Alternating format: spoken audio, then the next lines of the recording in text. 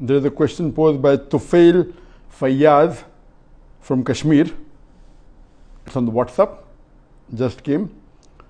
Which comes first, humanity or religion? Regarding the question which comes first, humanity or religion, it depends upon which religion are you talking about. Some religions, it may come later. As far as Islam is concerned, a Muslim is not a good Muslim unless he is a good human being first. So in Islam, all the aspects of humanity are covered.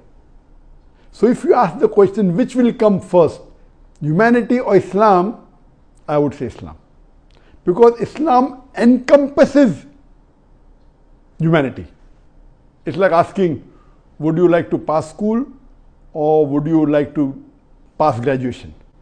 When you pass graduation, it's understood that you're passing school also. Without passing school, you cannot pass graduation. So Islam is far superior. It includes all the aspects of humanity. There is not a single teaching of Islam which is against humanity.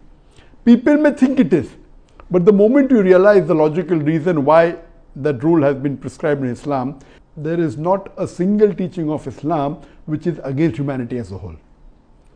So I would say between the two, between humanity and Islam, of course, Islam is number one. That is the reason it's clearly mentioned in the Quran, in Surah Imran, chapter number 3, verse number 19. Inna dina indallahi Islam. The only religion acceptable in the sight of Allah is Islam.